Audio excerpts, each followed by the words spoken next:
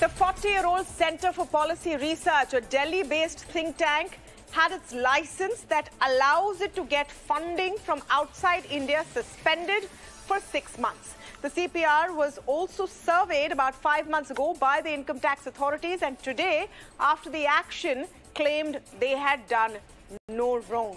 Now, this headline is not only about CPR and the violation of the Foreign Contribution Regulation Act, that's the FCRA. There is much more to it. The government has been cracking down on non-profit organizations for a while now. Last year, the license of think tank Oxfam was suspended. Before that, it was Greenpeace. There are, in fact, several other NGOs that have run afoul of government regulation. The BJP says these non-profits have violated the laws. The opposition says the government is cracking down on those who are critical of their policies. But the CPR case has another angle to it. That's the George Soros angle. American billionaire George Soros was in the headlines 2 weeks ago for taking a dig at the Modi government over the Adani controversy. This think tank CPR has a Soros link, and here's how it goes.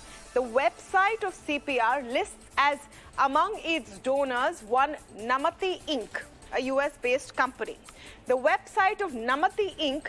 shows among its donors the Open Society Foundation. This organization has been founded by Mr. Soros.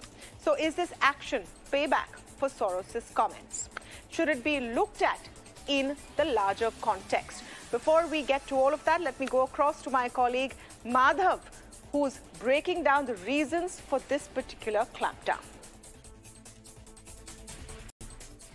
Well, any which way you look at it, it is a massive development because the Center for Policy Research is just no other ordinary think tank. It is a think tank that has been pretty much at the forefront of policy making, or at least analysis as far as policy making field is concerned in India for a good part of the last several decades. Now, it is a fact that through the Namati Inc. Company, there has been donations, which in turn is funded by George Soros's Open Society Foundation. And yes, that could be an issue of concern as far as the government is concerned. Although for these 180 days, the reason, the exact cause of this FCRA license suspension by the government has not very clearly been spelled out. All we know is the statement that has come from the Center of Policy Research's side says that their accounts are scrutinized by not just general auditors, but also have been scrutinized by the CNAG in the past, and that all of their balance sheets and other documents are there in the public domain, and therefore they are denying that in any way they have violated the law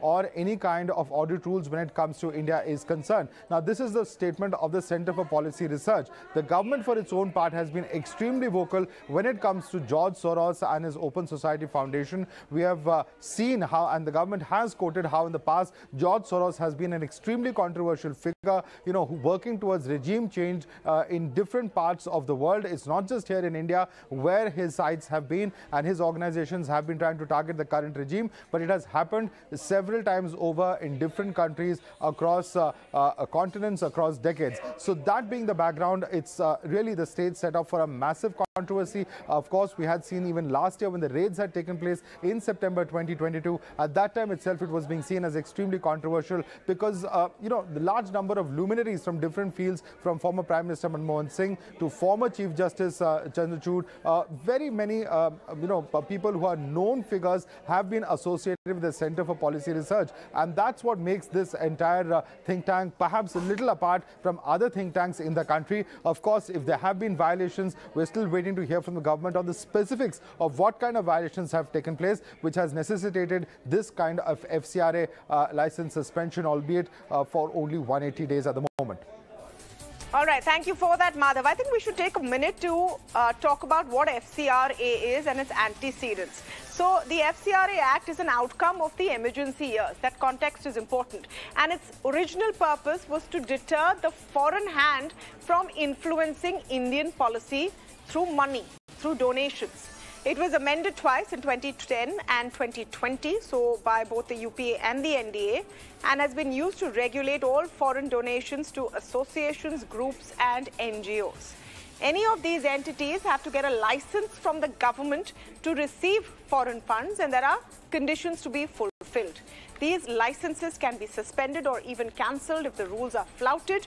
But one of the criteria for this also is if it's necessary in public interest to cancel a license. That decision is, of course, with the government. So why has the CPR's license been cancelled? Like Madhav said, we're still waiting for those details to come in, that what the specific violation is.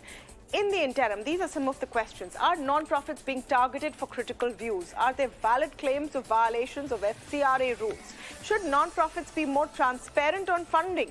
Is action connected to George Soros's remarks? To speak on this and more, I'm joined today by Karan Verma, author, Anurag Naidu, who's also an author.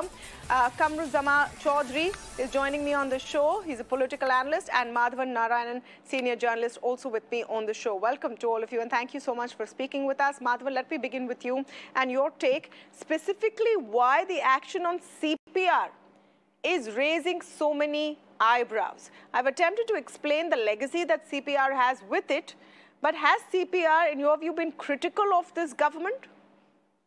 Yeah, I think it's important to understand that it's not just about criticality. By advocacy standards, I think CPR is quite mild because it is full of heavy-duty researchers and writers who are not really in your face in what they do. But so my suspicion, Tamanna, based on what you just put out, is that it might have a George Soros angle. But the significance of CPR is in every term very significant, as in it's not just another NGO or think tank. I have personally gone to the CPR building to meet none other than Rajmohan Gandhi, who used to be a senior fellow there, is a grandson of Mahatma Gandhi and Rajagopalachari, and one of the most prolific biographers and authors on Gandhism and Gandhian values. And many very respectable senior bureaucrats, retired IAS officers have been in the CPR, not to speak of academicians. And therefore, this is CPR, I would argue, is probably India's most high-profile think tank outside of any university. And that is very important. And the other thing is that it has always been, in fact, there was a time when I used to hear that Center for Policy Research is the Indian government's think tank. It wasn't seen as foreign funded. Was that in the UPA years? Yes, long before UPA, you could be calling it during the United Front years when Deve Gowda was the Prime Minister. It has been throughout. It is not associated with any one political party. It is like this, it's full of retired IAS officers and academicians. But the thought process has been very significantly influenced by a very modern, free-thinking approach. And if any hardline nationalists have a problem with that, that is what we should be discussing today. Okay, Karan Verma, I'm going to ask you to come in on that. Is there a problem of, quote unquote, as Madhavan says, hardline nationalists? Is this sort of a revenge action for George Soros's comments? And we've explained that link quite clearly. It's a, third cousin removed kind of link. George Soros's foundation has invested in a entity which has invested, or is not invested, actually is a donor to CPR. Is that the issue here?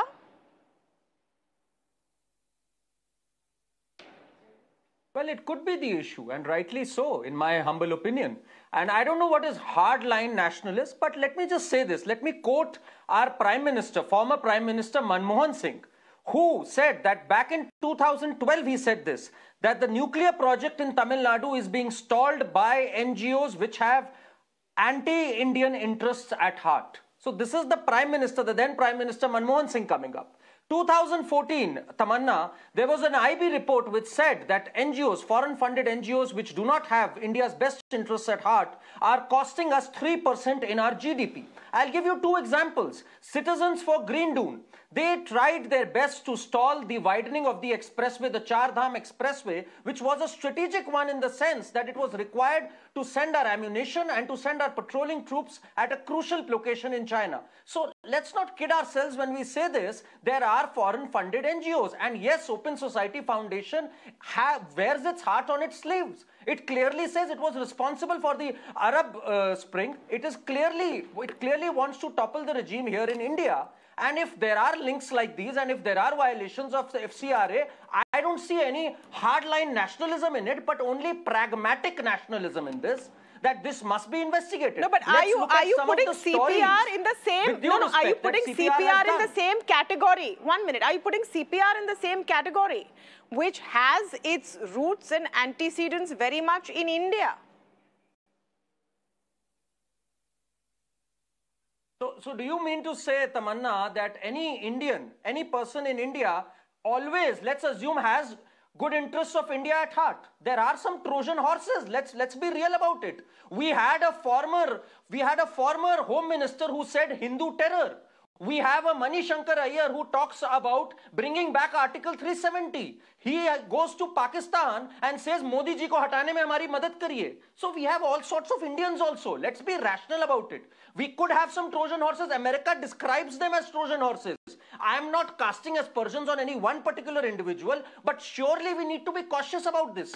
Now that we know what George Soros wants, and there is an Open Society Foundation, as you rightly pointed out, linked to it, it must be under the scanner. That's all I'm saying. Okay, Madhavan Narayan wants to quickly rebut.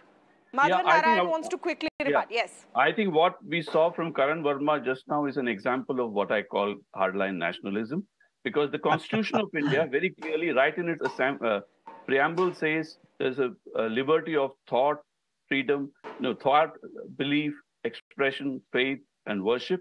And the Rig Veda says, Ano bhadraha kritavo yantu vishwataha.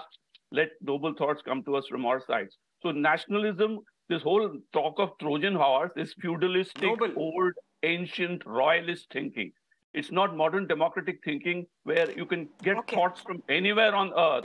It is for us to debate. The citizens, we the people, will freely discuss any idea and come to a conclusion.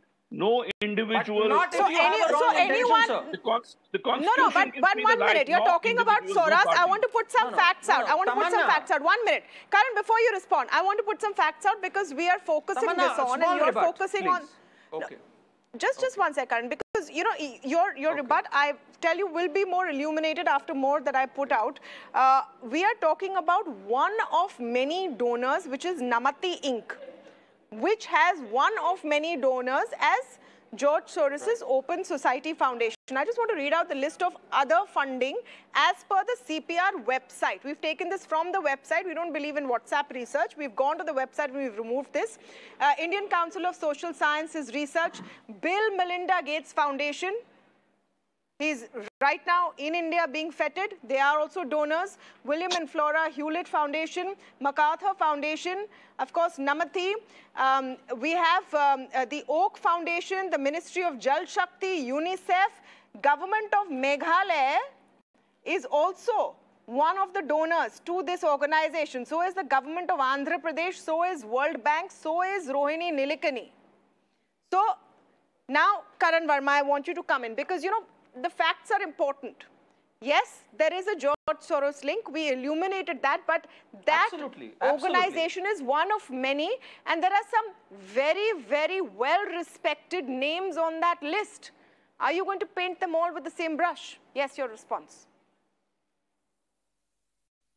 I did not do that, but Tamanna, one dubious donor is too many.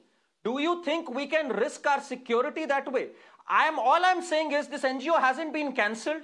Foreign funding has been temporarily halted for 180 days. They can always get relief from the court. I am not casting aspersions on all the donors, but surely I am not one of those citizens who are going to be in deep slumber after I know the nefarious designs of Open Society Foundation. And the gentleman just said noble thoughts should should come from all directions. Of course they should, but not biased thoughts which have an agenda to break our nation. Those thoughts are not welcome. That Look is for at the some people of of the India to reports. decide. Tamanna, I want to read them out. Some of the India reports. to decide. It's we the people. Let him finish. Madhavan, let him but finish. we can't be Madhavan, naive let him sitting finish. ducks. Sir, no. No, just Karan one Verma, second. let Karan Verma Let- finish his point and then we'll get more voices in. can't- Yes, Karan. Sure. We can't be naive sitting ducks when we see an agenda clearly written. No, you I'll were point talking out about some of the reports that you found. You were CPR, talking the about Center for reports Policy that you Research. found. It cast Yeah, aspersions. Just Yeah. hear me out. Just let me complete. 30 seconds, that's all. They've cast aspersions on our homegrown vaccines. They've said India is not safe for Muslims and Dalits. They've said the Prime Minister has lost confidence of the people. They've said India is a crony capitalist, and they've hailed the Hindenburg report, even though they've cast aspersions on our own local agencies. Adani has faced investigations from SEBI, from Karnataka Lokayukt, and so many. The appellate tribunal, which was challenged in the Supreme Court, they've paintbrushed that and come up with an agenda to hail a foreign report, to make sure that India is demonized as a nation which will be in the dumps, even though we are one of the brightest spots of an economy coming out of pandemic. I'm glad you mentioned all of this. See an agenda. 1 minute. All I'm saying okay, I is, got it. let's I be got it. cautious. I'm glad you Who are the mentioned they? all of this because 1 minute. I'm going to go to Mr. Chaudhary and widen the debate because then all opposition should be cancelled in this country. A lot of them Exactly. have echoed the same thing. Let's cancel everyone. Has it been cancelled? All the reports you've mentioned. Has it been cancelled? Tamanna, has it No, been cancelled? I'm saying if that is your reasoning, Karan, I'm not saying if they that should is be your cancelled. reasoning, you know how many people have cast aspersions on vaccines every day, and not just the Indian vaccine, all vaccines. People are saying, "Dekho, sab Am heart I attacks saying se they mar should rahe be hain, vaccine cancelled? I'm just saying Am I that saying what they should is be your cancelled? reasoning? Can this be the reasoning, or is No, it no, if there I'm is a saying- violation of the law? Okay, I'm going to get Mr. Chaudhary to respond. Mr. Yeah. Chaudhary, if there is a violation of the law, you cannot have kid gloves. Saying CPR or XYZ is so great. If there is a violation of the law, there is a violation of the law. It's as simple as that. Yeah, Tamanna, first things first, people like Karan Verma and his school of thought, they will always say that any criticism of the Modi government or the government policies or its think tank will be direct attack on the nation, on direct attack on India. That is a narrative they have been peddling for the I past am so one of many his years. biggest And we have critics. been seeing it. And we I have am been one seeing of his it. biggest critics, sir. So please let me respond. You have responded so long. I've listened patiently to you. Now, you know something. This particular law of FCRA was inducted by Indira Gandhi herself in 1970s. It was re-amended during Manmohan Singh's time. Even Karan Verma has rightly pointed out how Manmohan ji has criticized the foreign hands installing the nuclear power plant in Tamil Nadu. So basically, the point is that there has been a paradigm shift from 2014 till 2023. Over these years, in 2015 alone, the Modi government has cancelled the FCRA license of around 15,000 NGOs. In the last 3 years, they have cancelled the FCRA license of 6,600 NGOs. And out of which, Tamanna, you will be surprised that around 70% of those NGOs were educational institutions. Now, people like Karan Verma and his school of thought will always want us to research on Vedic in thought Karan process. Verma's defense, he's been invited here for his views. So, it's I understand. It's not. I understand. Don't target him personally. He's coming here for his views, No, I which was is also targeting his reflecting views ecosystem. of some of the viewers. Yeah, our attempt here is to reflect the debate in society. One small point. No, So, let me and finish. we have to, Let me finish.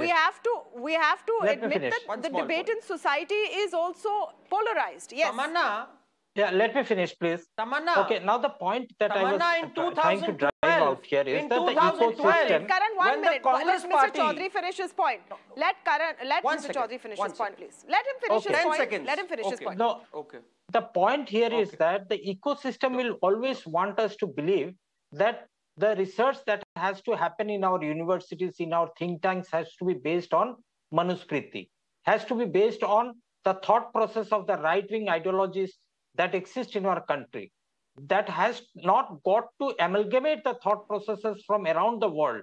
We have seen institutes being attacked because of their thought processes not aligning with the right-wing forces in the country. I'm talking about non-profits today. I'm talking about non-profits today. I'm going to restrict it to that, and I'm going to get Anurag Naidu's views. Karan, I know you're waiting, but Anurag Naidu has not even spoken yet. Let me get his views in. 10 seconds. I know everyone wants to come. Okay, Anurag, I'll leave it to you. Do you want Karan to take his 10 seconds? Okay. Yeah, that's fine. I think it's better Karan speaks for 10 seconds. Otherwise, he'll interrupt Anurag, 10 seconds. That's all. Okay. Anurag is being gracious. So okay, he's ceded his time to you. Yes, for 10 seconds. Yes. Thank you. Tamanna, in 2012, the then Congress government, Mr. Kamruzaman is waxing eloquent here. In 2012, they cancelled 4,132 FCRA licenses. At that time, dissent wasn't being crushed. They were the paragons of democracy back then. So this is their hypocrisy. No, it was. That is their duplicity. That's what I wanted to point out. You're right. You're right. All governments love laws like this.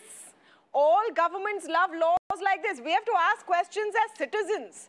I talked about what are some of the reasons why you can cancel a license. And I'm going to play that on screen. Some of the violations, these include anything which is in public interest. Now, that is broad enough for anyone to interpret as they wish. And remember, we in the beginning of the show talked about the antecedents of FCRA, which is from emergency time. Ki foreign hand is trying to influence India. Anurag Naidu, frankly, the question we should ask is, today in this global economy, in 2023, when global finance is such a huge part, we're talking today about UPI being used in all G20 countries. That's how close-knit the world is. Does an act like FCRA still make sense? Or is it being used by successive governments as a stick to beat those whose voice they don't like? Absolutely. No, I think, Tamanna, I have a very clear opinion about it. Having associated and running, being experience of running organization, I myself have FCRAs, and we've been, into this business of doing non-profit charitable contributions to the society. I would say it's absolutely needed. And in fact, after 2014, there have been a lot of voices against the government for regulating FCRAs, tightening it further. And every time the finance minister has made very rational statements and also articulated very well in the parliament and outside the parliament on how this stringent FCRA rules and tightening rules have resulted into a lot of good things for India, not just economically, but also from a social balance point of view. We know we have a lot of machinery. We have these problems of conversion in South India. There are a lot of other social issues. We cannot just brush it under the carpet of white supremacy. I quote it again, white supremacy. And why do I say that? We've seen the same case during the BBC. That's because survey was conducted, even in CPR. 5 months back, the surveys were conducted. They were under scanner, and they have been taken action because they were not under the they were not following the rules. What has white supremacy got to do with CPR? 1 minute, Anurag, I can't understand. What has white supremacy got to do with CPR? I'm coming to that. If you let me speak, I'm coming to that. I've been on several news channels this morning. I've seen people telling, oh, CPR is somebody who has been funded by Bill and Melinda Gates Foundation. You're kind of saying, oh, George Soros, you're making him hero. You're saying all the foreign companies who have been associated with CPR. Does that mean that CPR becomes sacrosanct from investigation as per the rule of land? Anurag, there's two state governments of India also. You have Jal Shakti Department also. I'm coming to that point. That does not, I'm telling you, that does not take away from the fact. I'm not discrediting the credentials of CPR in any manner, like Karan Verma did. I'm not discrediting. All I'm telling is you have yourself told in the start of the show, Tamanna, is that one of the reasons why the government can also cancel FCRA is, in the opinion of the central government, if it is necessary in the public interest to cancel the certificate, they can do it. It is well within the rights of the central government to take action. They have taken it. They can go for an appeal. It is a matter of small compliances. And if you cannot fulfill the compliances and the regulatory requirements, and if you want to say, oh, Rajiv Gandhi is associated, some other guy is associated, Farana is associated, and that's why I'm today the facts of the case today. 1 minute, Anurag, let's be more specific. First of all, I just want to add, I know you're saying you've been on all channels through the day. What is talked there is really of zero relevance here. We do things our way. You look at the research that goes into our programming, and we put facts. on the table, and we give everyone a chance to come prepared and talk about their facts. So just that little preface over there. So what other channels saying, it doesn't really matter. But you, as someone who runs, you're saying, an organization and has an FCRA license, don't you think that the reasons for cancellation or suspension should be more specific and objective instead of subjective? Because governments change.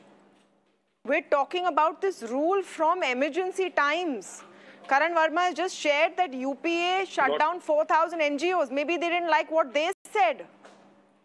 We're talking about norms which pass the test of time. Today, you may be, thinking that your NGO is not going to face all of this because you have a certain view. I don't know. But, if you are doing this with a charitable intent or a non-profit intent, wouldn't you want yourself clearer guidelines which are not open to interpretation by whoever is in power, Anurag Naidu? When I hear such argument, Tamanna, I honestly feel that this is the argument of convenience. Not it's not an argument, it's a question. It's not an argument. I've asked you a pointed question. Do you have a pointed answer? I'm coming to that. Absolutely, I have a pointed answer. I see that you cannot be very objective when it comes to the rules and the guidelines, because India is a very diverse country, and you really don't. I mean, most of the time frankly, it's a yes or no answer. But there is also Anurag, it's a yes or no answer. Do you want rules that are more objective or subjective? It's a yes or no answer. I think it has to be a mix of both. You cannot put words in my mouth, but it has to be a mix of both. And I see that. No, I'm waiting for words to come out of your mouth, which is which is finalizing this argument, sir. I'm not putting words in your mouth. I'm giving you simpler, multiple choice question. Yes, no. Okay.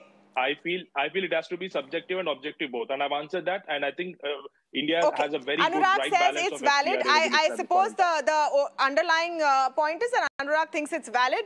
Okay, Madhavan, yes, you wanted to come in. Yeah, I want to come in on 2 points, Tamanna. First is that, as you rightly said, public interest cannot be a simple transient responsibility of one ad hoc decision by anyone sitting in power.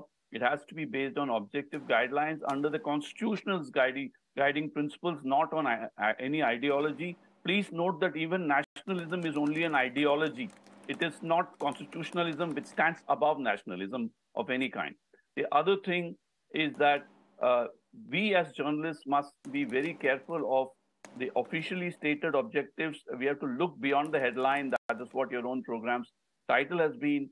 So we have to look at the likely intent based on context and circumstances. And I don't like the idea of the word NGO or civil society itself being discredited by everyone being painted with the same brush, and flimsy logic being invoked to essentially curtail or restrict or use what I call the 4I policy: insinuation, innuendo, intimidation, and imagery. This is being used. This is typical of authoritarian states. And please understand the law. Quick response from Karan Verma. I'm actually over time, Karan, but I'm giving you last 10 seconds.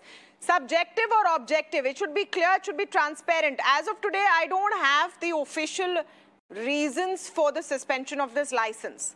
Remember, all of this George Soros link, etc., is all in the realm of speculation. I want to make that very clear to the viewers. We don't have any clear, communication of why and what those violations are, what the reasons are. Having said that, should there be transparency?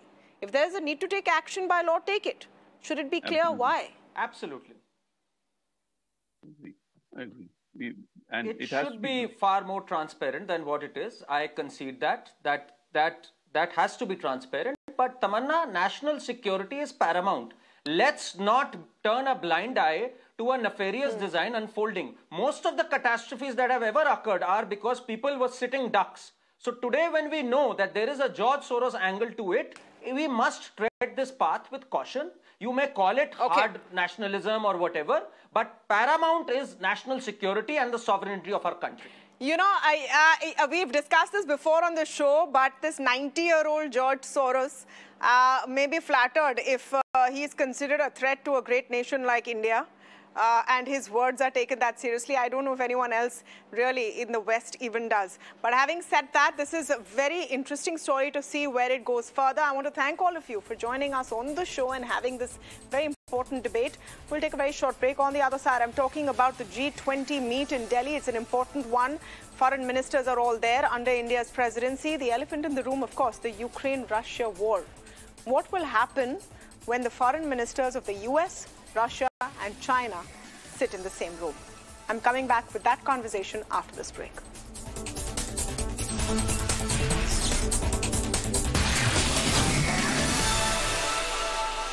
Uttar Pradesh